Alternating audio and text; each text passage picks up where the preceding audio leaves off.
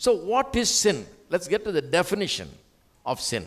What is sin? If sin is the mother of all the problems, we need to get that right, to get the life right, get all the problems in life right.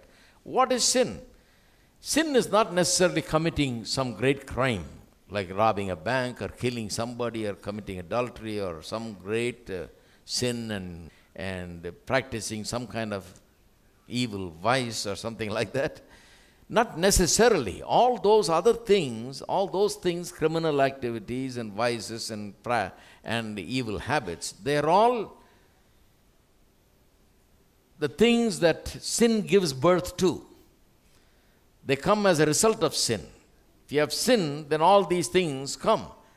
But actually, sin is not that. Sin is much greater than that. It's at the bottom of that. It's the foundation for these things that happen. What is sin then? Let me define sin. It is failing to give God His rightful place in our lives. He is our creator. We are creatures. Sin is failing to give God His rightful place, the place that belongs to Him in our life. What is the place that belongs to Him? Number one place. He must be the most important person in our life because of Him I'm here, I'm breathing, I'm living. He gave me life. He is my creator. Without Him, I'm nothing. He made me. So He must have the top priority, number one place in our lives. So sin is a failure to give God the right place in our lives.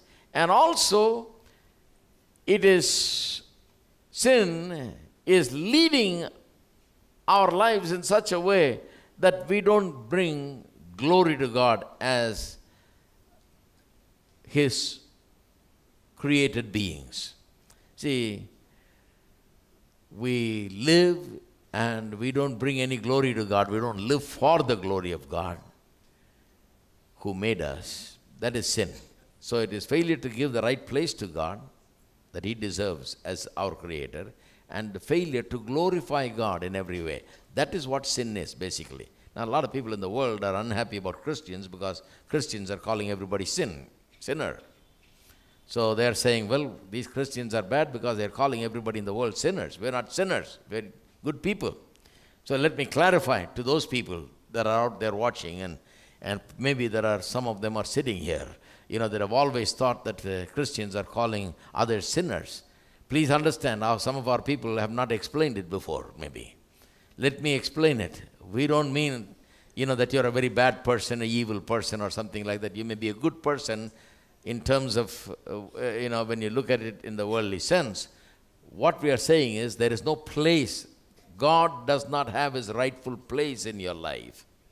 That's sin. And you don't glorify God by your life. That is what sin is. You see, sin is leading your life as you like, having no place for God, and living for your own glory and for your own sake. You're living for your own sake. And that is what sin is. Bible defines sin in that way. And you can understand very well how that is the root cause of all problem.